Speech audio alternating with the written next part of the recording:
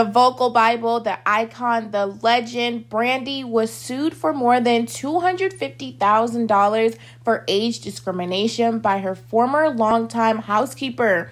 Yeah. Hi guys, welcome back to my Taylor Talks channel. Make sure that you guys click that like and subscribe button for some more Taylor Talks. Now let's get into the video. So again, Brandy Norwood's former housekeeper has filed a suit against her over wrongful termination and for violating state labor laws. Now the former employee, her name is Maria Elizabeth Castenada, she claimed that Brandy fired her because she was too old and that she is still owed money for work she already completed, according to some documents that were provided by People magazine. Now, in the document, Maria, the housekeeper, claimed she wasn't paid for her last 2 days of work and is therefore now seeking over $250,000 in damages. Maria said that she has worked for Brandy since 2002 and was paid $125 a day. She also claims that Brandy violated California state labor laws,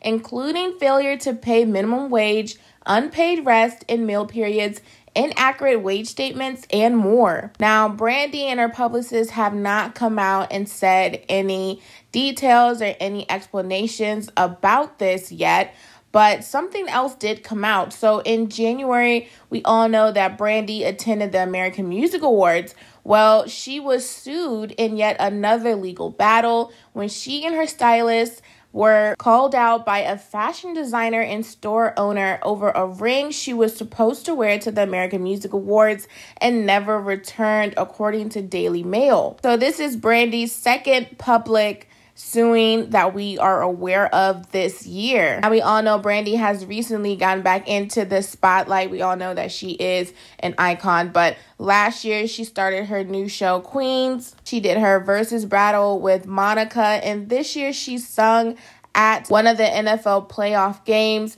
in honor of Whitney Houston, which she actively calls her mentor, her idol, her everything. And that was a really great performance. Make sure that you guys check that out. So Brandy has been everywhere, and some people say when the spotlight is on you, more and more things come against you. So maybe that's it. But outside of Brandy's legal matters, she is going to be in a lot more movies and shows. She was just cast in a Netflix movie called Best Christmas Ever, and we are still waiting for ABC to see if they're going to renew Queens for a second season. So depending on that, she'll be busy again this year. But what do you guys think about this? Again, Brandy is being sued by her former housekeeper for age discrimination and failure to pay her. What do you guys think? I want to see your comments below. Like and subscribe for some more Taylor Talks.